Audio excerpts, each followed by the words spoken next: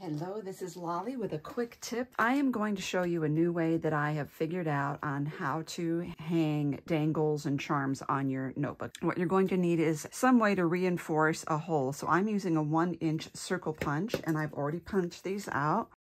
And I'm going to do this at the top of the page here, making sure that I'm not interfering with the design on the other side. I'm going to hang this up off the edge. You don't have to, but I like it that way. Glue the other side as well, right there. Then we're going to use the crocodile to punch a hole in here. I'm using the wide hole, and you're also going to need to get an eyelet. I'm using a white standard 3/16 eyelet. I already have my crocodile set up for it, and if you need to know how to set perfect eyelets, there's a link under this video on how to do that. So once you have your charm, this is a charm that was given to me by a dear friend. It's her mini or teeny pocket letter. She had this already looped through there, but you would want to loop yours through your charm. Put both the strands through the eyelet, but make sure they're straight, you know, like this, and not crossed over.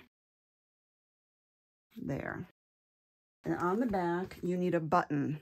So we have a little heart-shaped button here, and I'm making sure I put ends through the button here.